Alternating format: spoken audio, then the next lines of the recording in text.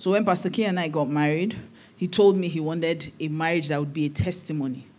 And I mean, I planned to get married and I planned to have an okay marriage, So when I met him and he had this really strong resolve about it, that our marriage can be good. The one that really amazed me was when he said our marriage can be quarrel-free.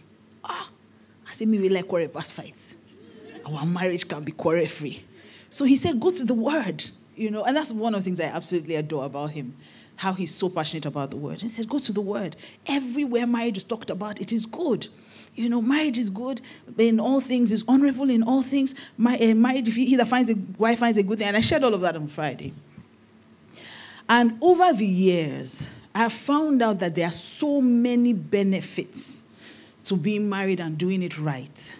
And the truth is that you can do marriage right. I always tell people, marriage is not that deep. The way people make it seem as if marriage is hard work. Marriage is work, yeah. It's hard work, yes. But marriage is not as intense as some of us make it seem. A lot of times people say, oh, I've seen bad marriages, so I don't want to get married. Or I've seen my parents quarrel, so I don't want to get married. And I always ask, is it just because you've seen a car in an accident that you now don't want to buy a car? No. There's nothing wrong with the car. It's possibly that the person was a bad driver. So it's the same way. There's nothing wrong with marriage. It's just that the two people in the marriage probably didn't do it right. And that's not enough to now say, oh, I don't want to get married. Have you been married before? You to go and try and see. But if you have knowledge, most times it's not marriage. Bad marriage is not a love problem, to be honest. Because if you ask people that have been divorced, and sadly now, in this generation, and the way things are now, if you look around you, you will probably meet or know somebody that is going through a divorce or that has been divorced. If you ask them, they can tell you that when they were getting married, they were in love. So that tells me that love is not the problem. Or at least the feeling of love, what people call love, the feeling of love, is never the problem. It's usually a knowledge problem. So a lot of people are getting married, but they don't know what marriage is about. They don't know what they need to do in marriage. They don't know what marriage requires of them. So they get married and end up struggling and making a mess of it. Jesus, when they asked Jesus about marriage, he said, not everyone will get married. He said, some people, nobody's asking them. Some people, nobody's accepting them. He said, some other people, their problem is that they don't have the grace or the aptitude for it. So there's a certain level of grace and aptitude that marriage requires. And Jesus says, if you are capable of it, by all means, get married. So if Jesus is encouraging us to get married, knowing fully well that not everyone will get married, right? So that's one thing that some of us need to settle. So stop running from prophet to prophet, pillar to post. Some of you are not called to marry. But he says if you have the opportunity, then do it well. And that's what I came to tell you this morning. That if you have the opportunity to get married, do it well because there are so many benefits to marriage. Okay, so I'll start with Psalm 128, the Passion Translation. In the beginning, the Bible says that it's not good for man to be alone. And God said, I will make him a helper. I will make him a helpmeet. So a helper that is suitable, adaptable, and comparable to him. And the reason why God said that is that if I bring someone else to this man's life, there are benefits that he would never get if he were alone. There are things that he will experience as a married person that as a single person he will never ever achieve it. Am I saying that marriage is by force? No. Marriage is not by force, marriage is by choice. But if you choose marriage, I'm telling you that there are benefits to it if you do it right. So give me Psalm 128, the Passion Translation. Thank you. It says, a song of the stairway, how joyous are those who love the Lord and bow low before God, ready to obey him. Your reward will be prosperity, happiness, and well-being. It says, your wife will bless your heart and home. Your children will bring you joy as they gather around your table. It says, yes, this is God's generous reward for those who love him. Marriage is a reward. Having children is a reward. God says your wife will bless. Like, there's a blessing that comes from being married. Even God himself says, if you love me, it's part of the rewards I give to you. So if God is rewarding you with something as beautiful as marriage, that should tell you that marriage is a beautiful thing. If God is saying, what I want you to do to reward you, usually when you do something for someone and somebody says, I want to reward you, you expect it to be a good thing, right? So if God is saying, I want to reward you, you expect it to be a good thing, right? Because they know they reward you now. People have not collected reward before. Why are people looking at me like that? So when somebody says, I want to reward you, do you expect it to be a good thing or a bad thing? A good thing. So if God says, when you bless me, when you love me and you serve me, part of what I used to reward you is marriage and children. That should tell you that marriage is a good thing. If God himself is offering it to you, that this is one of the things I want to give to you because you serve me. He says it's a reward for you because you serve me. It's a reward for you because you obey me. And he says, I want to reward you, so let me give you marriage and give you children. That should tell you that marriage is a beautiful thing. It is what the world has made it. And this is why I keep shouting on social media. I'm not there by chance. I'm there intentionally. Because when they come there and they put ring light, and they say all the things that they are saying, some children are picking it up and it's entering their spirit. We have to come out and counter it. You know why so many people believe that marriages are bad? It's because those of us with good marriages don't talk. We don't think it's worth talking about. So someone's husband annoys her, she will go to social media and go and say it. And then all the young people are saying, oh, so that's how marriage is. Men are annoying. That's where they start, men are scum, women are scam. Scam. There are all kinds of negative things about marriage. It's flying around because the people who have bad marriages are more vocal than those of us who have happy marriages. Our marriage, no, they work. How is that possible? Look around you now. Look around you. There's still a lot of people who are married. And even if statistics say, and I don't totally agree with that statistic because I don't know if that statistic is taken in the church. They say 50% of first marriages fail. That means that every time two people get married, one will fail. Now, we emphasize on the 50% that will fail. But we've also forgotten that 50% will succeed. So every time they bring out the statistics, your attention immediately goes to 50% will fail. Assuming they brought it out and they said 50% of all marriages will succeed. It gives you more hope to say, I am part of the 50% that will succeed. So the way that statistic has brought out, it has, like I always say, Satan is, you see, the person you are playing with is not playing with you. Satan is not playing with you. You are the one playing with Satan. You are treating him like, oh, it's not Satan, it's a nuisance. No, Satan is your enemy. So he's working to get you and your children. It's not even after you, it's your children. If he can convince you marriage is bad, automatically he has convinced your children that marriage is bad. So Satan is very intentional, and I think we need to be more intentional. More Christians need to be vocal about how good their marriage is. We need to be more vocal about it. So when I go on social media, Pastor Sunday was saying it, that when they drag me, dragging is not your prerogative. If you drag me too, I can drag you. Everybody has a dragging right. The social media is not your own. They say it's social media. So if you come and say your own, me too, I can come and say my own. If you are angry that I said my own, then that's your problem, not mine. But we must enter that, set your face like a flint. Say your own. Bring out your marriage. Put picture of your husband. What's wrong with that? She's putting, it's paining you. As they pain them, it go there sweet. You come back tomorrow, put 2 more pictures. This time add your children. Because why must I conform to this world? If the world does not conform to me, they should leave it to. But me to conform to them, it's not happen. So Christians need to be more vocal. Marriage is a good thing. God says, I will reward you with marriage and children. Then that means it's a good thing. The only thing is we need to do it right. So the real problem is the knowledge and how we're doing marriage. So today I just want to share with you a few blessings of marriage. Ecclesiastes 4, verse 9 to 12. Ecclesiastes 4, 9 to 12. It says, 2 are better than 1. Why? Because they have a good reward for their labor. 2 are better than 1. Just give me verse 9. Two are better than one. So interestingly, this morning, when I was meditating about, what I was going to minister this morning, the Holy Spirit just said to me, let's make it fun. So let's make it an acronym for beautiful. So I'm going to share with you the benefits that make marriage a beautiful thing, and we're going to use the acronym beautiful. So B is better. Marriage makes you better. Marriage is your last chance to correct your bad character.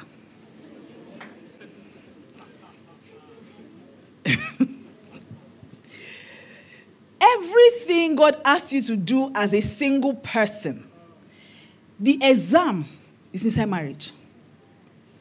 A soft answer turns away wrath. You say, no, me. I like to say my mind. Anybody annoys me, I say it. I don't care. I give people a piece of my mind. I just talk anyhow. Inside marriage. If you do anyhow, you see anyhow. You don't talk anyhow in marriage. That's when you remember that a soft answer turns away wrath. Marriage is not even about being right. Sometimes God will say, apologize even when you are not right. See, that in campaign. When I first got married, you know that I've told people that I'm not really okay like that. It's Jesus and Pastor K. Jesus that is helping me. So in marriage, remember I said my husband said we can have a quarrel-free marriage. But that thing is inside my body already. That before you look for my trouble, I've already planned how I will answer you. So I won't even wait for it to land. Do you understand? Hot. Before you offend, I answer you. So imagine coming with that mindset and saying, I want to do marriage. And then my husband says, no, we will not. Two of us cannot be mad at the same time. When somebody is angry, the other person has to walk away. We had disagreements. And the only thing, at least one of the things that God has really helped me with, is loyalty and the need to always keep my word. So when we agreed that we will not, will not quarrel, will not have, I did not know how much that would work on my character. So anytime I want to I'll just remember that, we agreed that we will not quarrel. So my mind will now work on what other way can we deal with this conflict? How can you have opposing views without being opponents? I will now start coming up with, so I will now go into the word, find scripture, then I will now remember, soft answer turns away. Or the Holy Spirit will say, go and apologize. I'll say, I'm not wrong now. I did not offend. Say, apology has nothing to do with being wrong or right.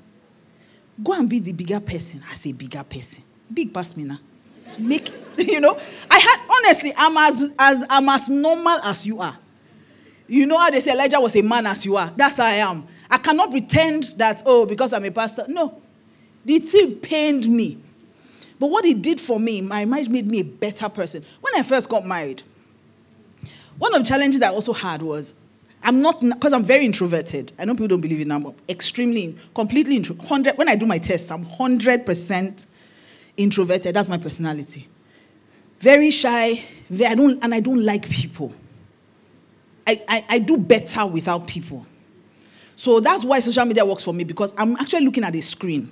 I'm not really connecting to people. So I like my space. When I put something, I don't want you to shift it. So when I married Pastor K, I was borderline OCD. Now I'm so scattered I can't even believe it.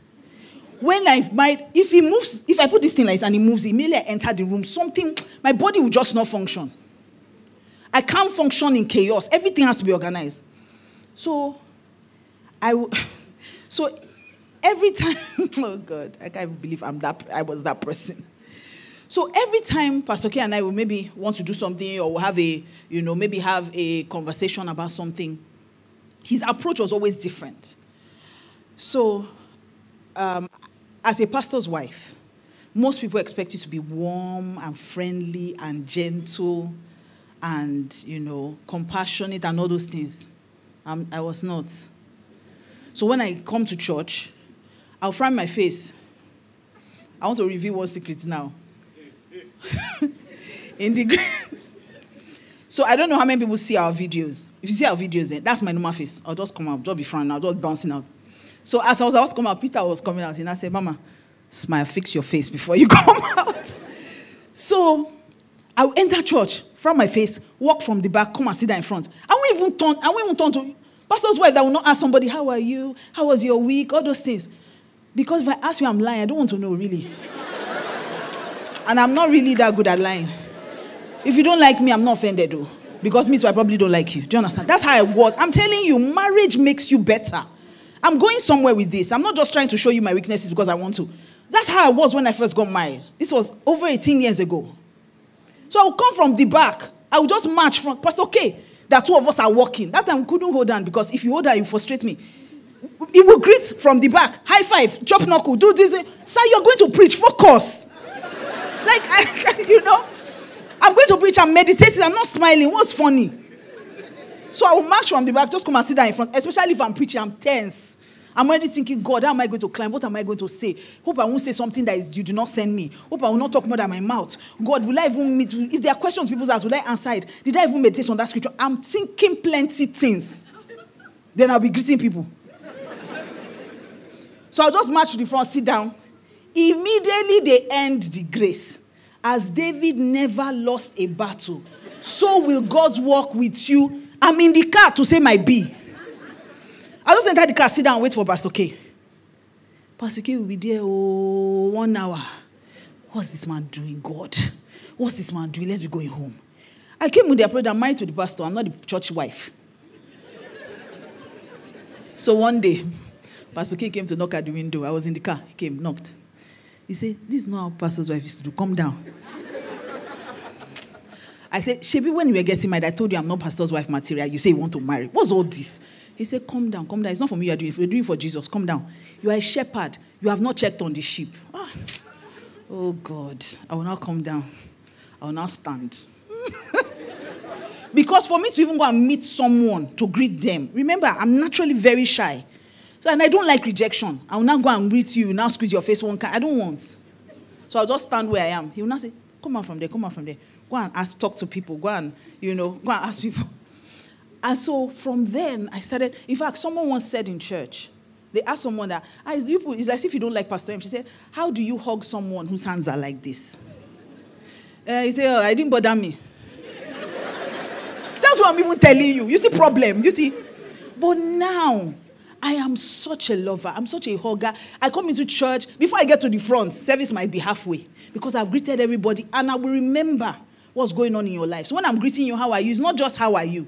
I will remember how I met you, what we talked about, what's going on in your life. Do you have a job now? Where is your daughter? The last time I heard you were saying, that's how I am now. After service, Pastor K is in the car. Go and call Pastor M. Let's be going home. So marriage makes you a better person. This version of me, people say, oh, Pastor M is very sweet. It's not sweet anything. It's marriage that started removing. I used to be so judgmental. How can somebody say they are Christian and sin? How? When I got married, Pastor K, there's nothing you can tell Pastor K, he will flinch. Telling you killed 45 people, say, who else knows about this? I said, I don't know. Why are we in who else knows? This person just killed somebody. He'll be tapping me like this. So I started watching him and I started learning. You know, the thing about marriage is that opposites attract. So God will direct you to someone who is different than you so that you can, funny enough, all your weaknesses will be their strength. So you can draw from them. So I started learning that when you tell me you kill somebody, I'll say, but you know Jesus still loves you. So now that I've killed the person, how are we going to do it? Did you bury the person well at least? So how will we now help the family? Are you ready to go to prison? Is there a way we can? I'm now a bit more... And I cannot say I learned this from any Bible school. I learned this from marriage, from watching someone else who is different. Pastor K is one of the people that I know that he learns a lot from me. Before people look at me like, wait till you can bring for the marriage. Yes. He learned a lot from me. Pastor K cannot apologize. If he offend you, just move. Let's move on. You can't move on, sir. Apologize. Say sorry. And I'll make him say, that person is just looking for affection. So we rub off on each other. The Bible says that iron sharpens iron. So marriage makes you better. So B is what?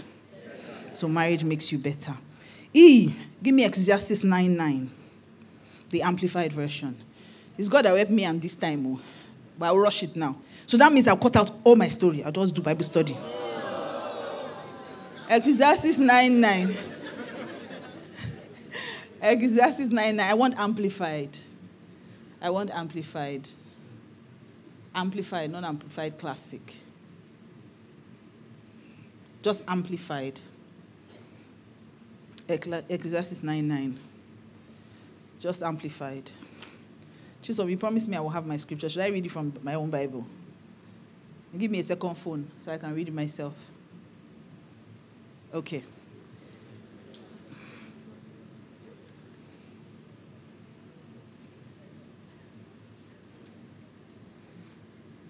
Sorry, I was really hoping that they would.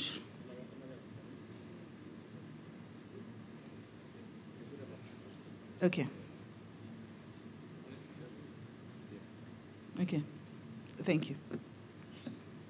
Okay. So Ecclesiastes 9:9. Somebody else. Okay, it's fine. It says, live joyfully with the wife whom you love all the days of your fleeting life, which he has given you under the sun. All the days of vanity and futility. For this is your reward in life and in your work in which you have labored under the sun.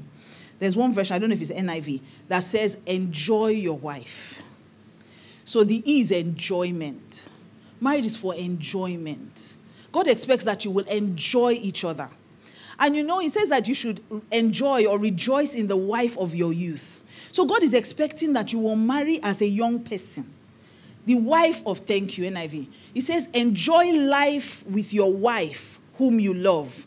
All the days of this meaningless life that God has given you under the sun. He says, all your meaningless days. For this is your lot in life and in your toilsome labor under the sun. God expects that you will enjoy each other.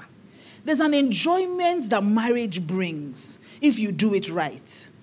There's an enjoyment of the physical body. There's also an enjoyment of the mind. There's just, there's pleasure in being together. Pleasure of being with the right person. If you are in love, you know that there's a way love makes you feel. When you see the person, you just be happy. You just be smiling for nothing. Everything you say, as my husband said, somebody will say, look, I love these flowers. My wife loves flowers like this. Oh, I just saw 3 cockroaches. Oh, my husband likes cockroaches sometimes. In fact, have you not seen people that are in love? Everything that you say. Oh, that reminds me of when Kingsley just... we're talking about something else. Biology exam. What's concerning Kingsley is that biology exam.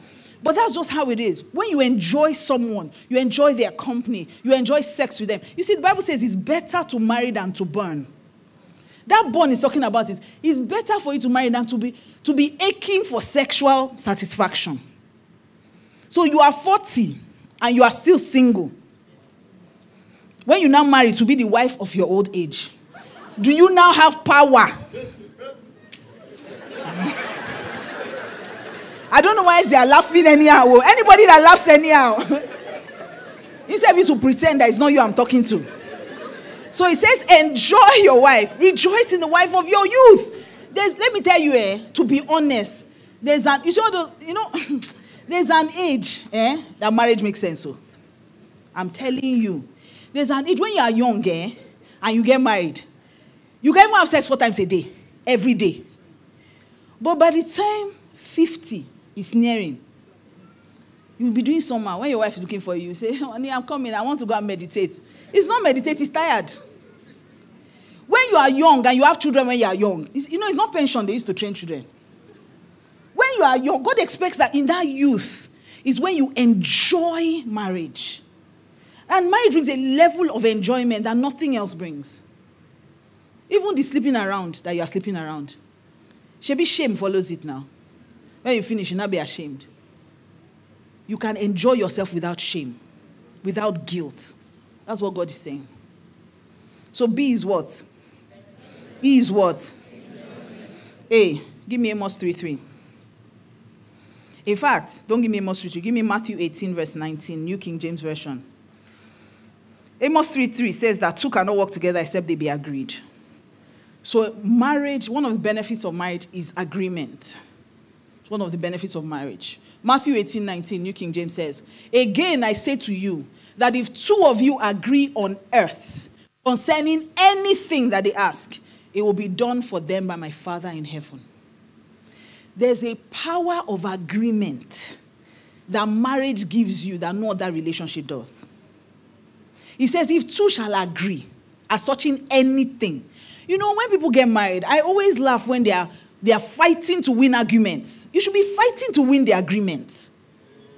Every time two of you stand in agreement on something, it will happen. I can give you so many examples in our marriage. We agreed we will not be poor. Because poverty wanted to kill us. I mean, I'm not used to poverty. I did not come from it. Poverty, I knew I could see my future, that money likes me. If we're in a room, money comes here, it will come and look for me first. Yes, very respectful of me, money. And it's not even Naira. Because me and Naira are not really friends like that. I just tolerate it. Dollars. Or pound sterling. You know the only currency with a surname? Very respectful of me. If he enters this room now, he will look for Mildred. Ask it. So we both agreed that we will not be poor. And in agreeing that, we also agreed on the steps to take to make sure. So when I'm saying agreement, it's not, oh yeah, let's do agreement prayer. That's not all I'm talking about. When you agree on something, you must also agree on the things you need to do to get there. So we agreed we're going to have a quarrel-free marriage. We've been married for 19 years. We thought my bad character will not once. Why? Because there was an agreement. There's so many things we agreed on before we got married. When I met Pastor, I've shared my story here many times. When I met Pastor, doctors told me I would never have children. When I told him, he came to meet me and said, love, all this thing, I had the August in your spirit, something, all those things. Follow me, I'm going to take over the world. I said, my brother, before you start saying all these things, let me tell you.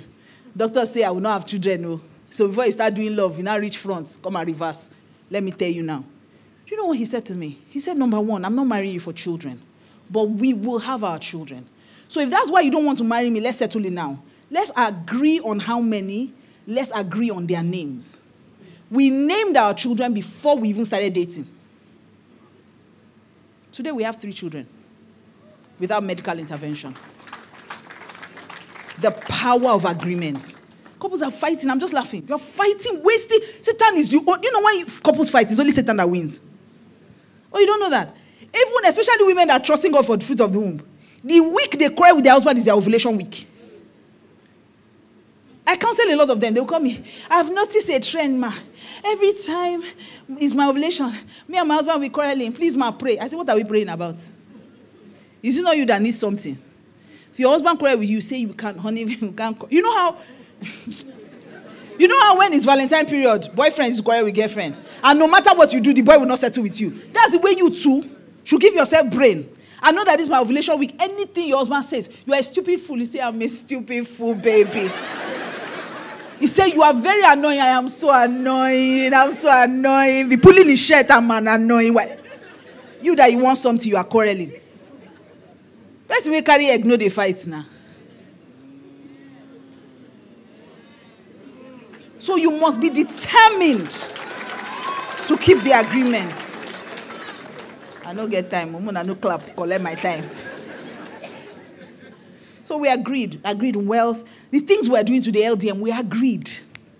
We agreed that there will be a season of pastoring, but there will be a season where he'll become more itinerant. We agreed we'll travel all over the world. We agreed we'll do it together. We agreed on the sacrifices that we would need to make. You know how hard it is for a woman to leave her children as a following man? But it's our agreement. So B is what? E is what? A is what? Let me give you another benefit of marriage. You. Genesis 11 verse 6. New Living Translation. It says, Chisom, did you give them my scriptures? Thank you. It says, look, the people are united and they all speak the same language. After this, nothing they set out to do will be impossible for them. One of the blessings of marriage is unity. If 2 of you are united, I'm not talking about agreement now. I'm saying if 2 of you are united, you are one. The Bible says you are no longer 2, but you are one. Some other translations say the people is one. It says these people are united. There is nothing they imagine to do. Nothing. You know, sometimes you need to read the Bible and really read it. How can God say nothing? He didn't say, oh, some things that they imagine to do will not be. He said nothing they imagine to do will be impossible. So if 2 of you are united in your thoughts, in your heart, you are one person, you operate as one. You're not thinking, this is my thing, this is my phone, this is my car. You're not thinking as two different individuals anymore. This unity is talking about walking at a level of covenant. When you start to operate at that level, there is nothing, I guarantee you, nothing you imagine to do that would be impossible. I can't count number of times, but a woman tell me, oh, honey, I want to do this thing. I'll not say, okay. He said, I don't want that one. Anytime, he had been saying nothing to me for a long time before it really started sinking in. He said, anytime we're in agreement on something, or we are one, no, his words, anytime we are one on something, it always happens. So I don't want that, it's okay. I want you to be in this.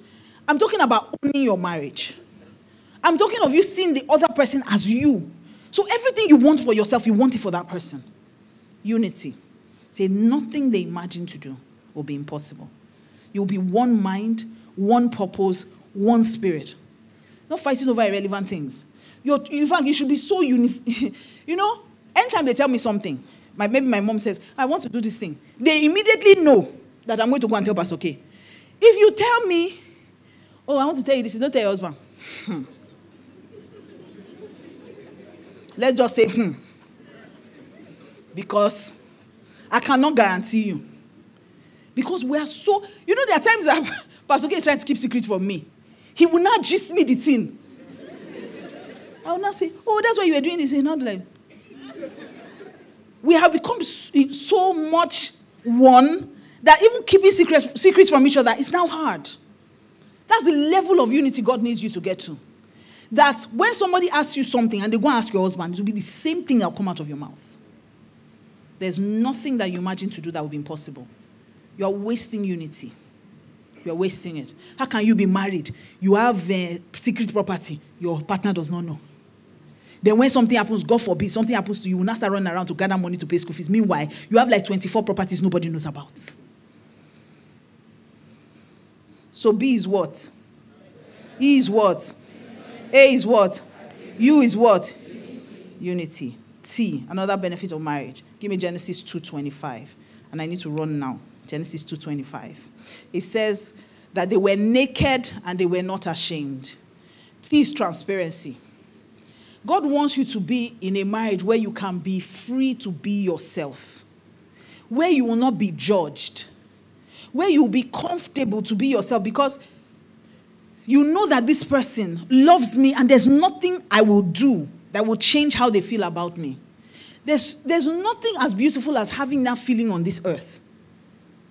That no matter what I do, I get person will go get my back.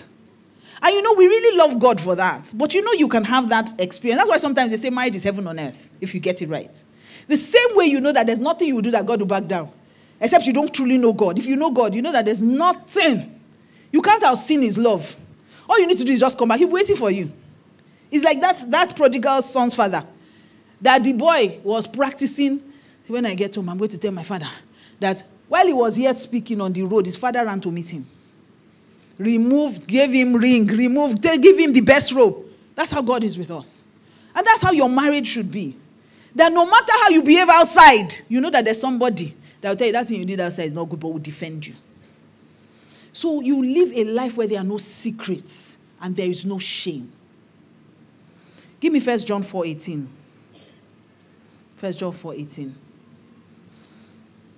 1 John 4:18. 4.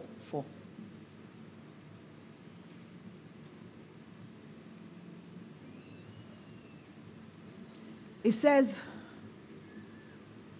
I think it was NLT I wanted, but I'll read this. It says, love never brings fear.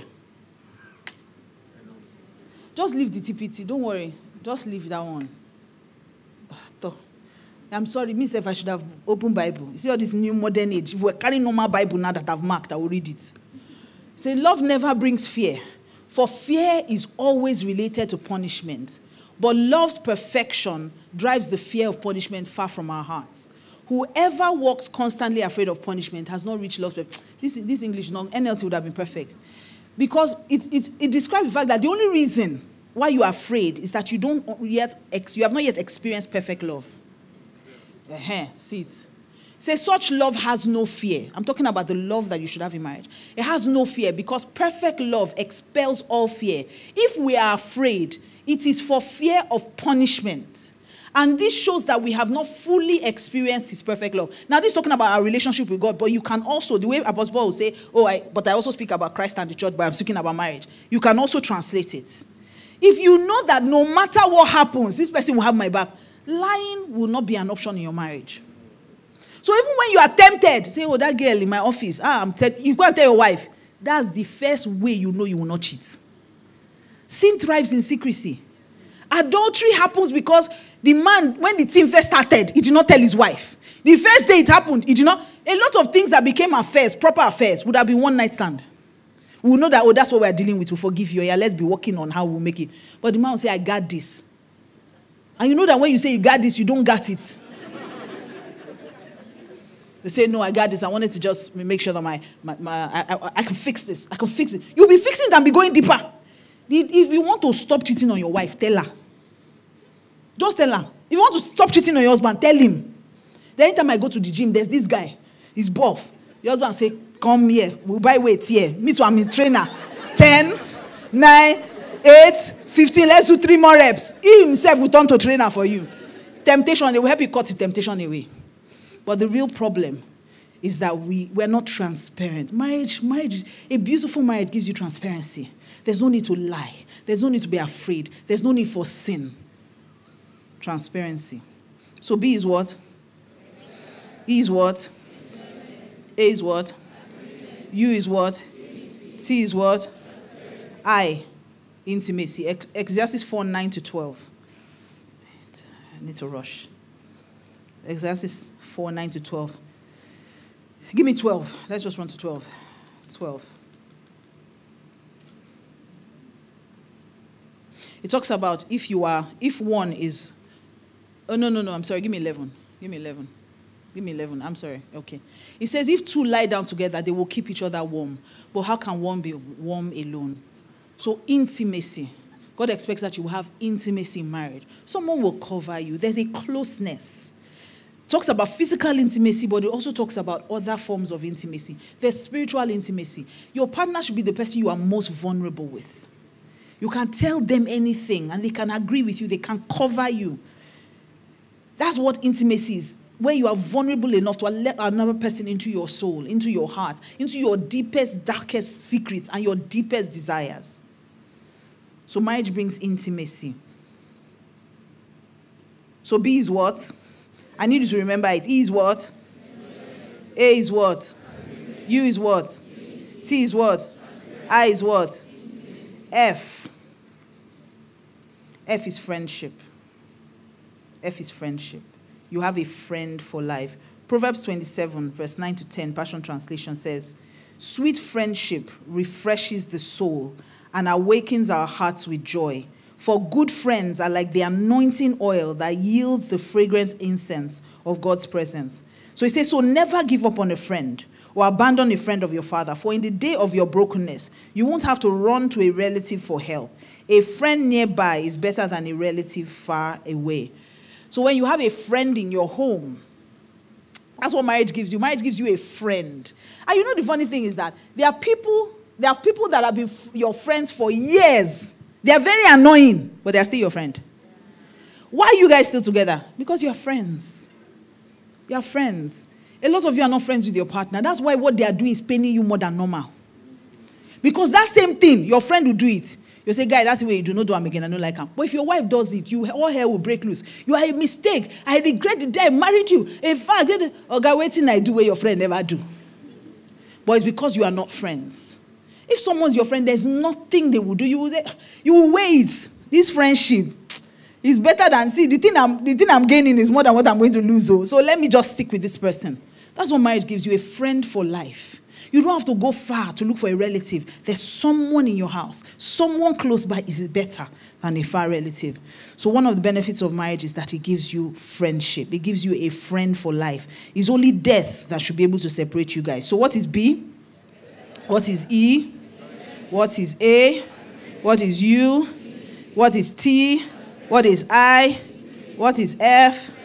We're almost done. Another you. Proverbs 18:22 tells us that he that finds a wife finds a good thing and obtains favor. So you is unlimited favor. That's one of the benefits of being married. Unlimited favor. When I met my husband, there were many things that he wanted to do. But I understood that coming into his life meant that I was carrying favor. It says you are a good thing. And he that finds you finds a good thing and obtains favor. So I expected favor to happen for us. So I didn't look at it like it at the beginning. But when I got married, there were things, and I came in with the, what do you want? Because I'm a favor carrier. So women, you need to know who you are. So the man, in fact, I remember when we were getting married, and Pastor K said, you want to marry me that I don't have any money? I said, is it you that I'm looking at? A virtuous woman is a crown unto her husband. I'm a virtue carrier. If you find me, I'm a good thing. And when you find a good thing, you expect favor. So I know that favor will enter your life. You will never recover from marrying me. Is that But if you know who you are, you unlock the favor and the grace that you carry. There are many men, if they are honest, when they got married, things changed for the better. A lot of things that you were struggling with before started happening. So I remember when I came, he wanted to write books. I came on and I said, what do you want? He told me all his dreams. And I started knocking them off one by one. And every time I stepped out and said, I'm going to do this thing, God just backed it up with favor. We want to be on TV. I knew a few people because I'd been on TV many years ago when I was still very, very young. I used to read news. So I had friends in that sector. So I just started asking people, we need somebody on STV. I need a slot. One of my friends, Stanley, was there. I said, Stan Lobo, I beg, I need slot. He said, no slot. I said, you go find slot. Why you not go find slot? Now my husband, though. So he started. So you see, even the favors I had with people, I could pull on them and say, it's me you are doing this thing for. You say, I go pay better money. I say, forget your money, your own money, your commission, forget them all. This one are my own, and I'm really doing for. And that was how, because back then, even paying that TV bill was Jesus. So I had to pull on every favor, chance everybody chanceable, and that's why it's good to be good. Because if you have been a blessing to people, you see, let me not start preaching about money because let's just stick. So you experience unlimited favors. You bring your grace, join with another person's grace, and things begin to move for you. So B is what? E is what? A is what? U is what? T is what? I is what? F is what? U is what? You are good students. Clap for yourself. And finally, you experience love in all its varied forms. Love. The reason why you don't want to get married is that you've not experienced love. There's a way you experience love. You don't want to go back to your father's house.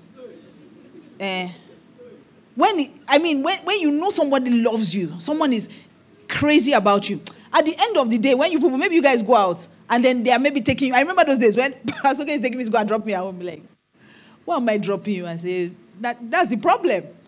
Because you have not married me. You have to drop me for my father and suspend your love and come and pick me tomorrow again. And when I say love, I'm not just talking feeling of love. I'm talking about intentional love. You would know that there's someone who is always kind to you. Someone who is patient with you. With all my bad character, I'm the best human being in this world, to Pastor K. You can't tell him anything bad about me. He will tell you, oh no, it was an off day. Inside my mind, I said, no, be off day, now off behavior. But it's okay. He will defend. And sometimes I'll talk to you something and just say, you're a fine girl, Sha. There's a way. You have your own hype master living with you. Even if you are not feeling good about yourself, they will make you feel good about yourself. He doesn't keep any record of wrong, no matter what I do. He was telling me one day, say, there's nothing you can do that can end this marriage. I said, are you sure? He said, I'm telling you, nothing. There's nothing as beautiful as being secure in someone's love. And that's what marriage is supposed to do for you. That even if the whole world is against you, you have somebody that when you come back, you can lay your head on their chest and you are fine. You know that somebody has got me. No matter what happens, I know that I'm going to be happy. I know that somebody is looking out for my good. I know that no matter what I do, the person is just thinking, it's an off day. I can help her be better. I can help her be stronger. I can help her. And the person is always looking out for your good. So like I said, when I first got married, I was not really one of those people that wanted to. I didn't want anything but to just be behind the scenes. And Pastor would tell me, no, I don't want you behind me. I want you beside me. I say, all this love talk. It's good, Sha. Oh, smile. Oh, all those things. But I didn't think that he really meant it, But over the years, I've seen that everything he's doing is always for my good. Every time he wants to do something, he's always thinking about, so no, honey, I need you to do this. I'm thinking, I want to write your books. And we're always trying to outdo each other. That's the beauty of love. If both of you are in love, you want to bless each other. You are fighting to bless each other. So I remember, and I'll end with this story. I remember one time, my PA, Chisom, when she first started working with me and moved in, she was living with me at the time. So one of those days, she served Pastor K and I food. And we always try to outdo each other, even in the little things. We're always trying to, oh, no, I love you more, no, you love me more. We always do those things that annoy people. So she brought food, and we were eating, right? So we're eating, and then there was one piece of meat left. So Pastor K said, oh, baby, do you want it? I said, no, you can have it. And he said, no, you can have it. I said, no, I mean it, you can have it. No, seriously, baby, you can have it. No. Chisom just said, please, can I have it? Because relationship people. Which ones you can have it, you can have it, you can have it. Can I just have it so that this matter will end? And then we really realized that truly this is what we do. Not just with food, but we do it with each other's lives. Oh, no, honey, I don't want you to do this. Oh, no, it's okay, I can make the sacrifice. Oh, no, honey, don't. That's how marriage should be. Where you know that this person is always looking out for you. So finally, B is what? E is what? A is what? U is what? T is what? I is what? F is what? U is what? L is what? And with these few points of mine, I hope I've been able to convince you and not to confuse you that being married is a beautiful thing. Were you blessed this morning? Celebrate Jesus.